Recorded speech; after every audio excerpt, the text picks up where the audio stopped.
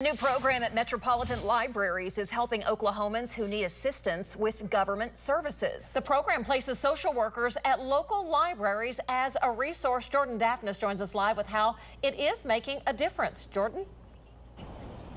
Well, Robin and Lacey, this is really a group effort. We've got the Homeless Alliance involved, OU students, and the Metropolitan Library System. They're all working together to bring resources to people to the place that they go when they're looking for help.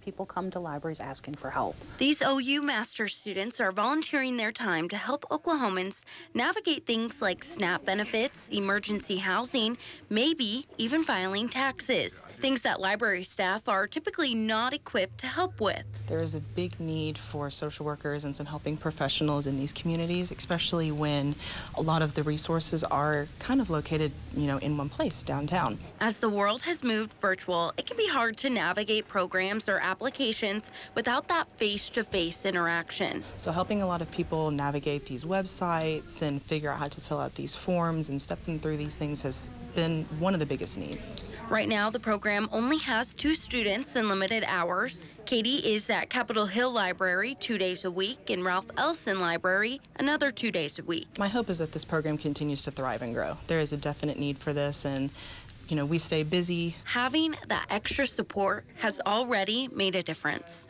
I think it's really, from feedback we've received, that it's made a lot of our library guests from our community feel valued, that we're hearing that they need some help and we're trying to support people. And coming up on March 30th at 5 o'clock, they're going to be having a meetup for people who need support at a local library. We'll have all the information on the News 9 website. I'm Jordan Daphnis for Oklahoma's Own News 9.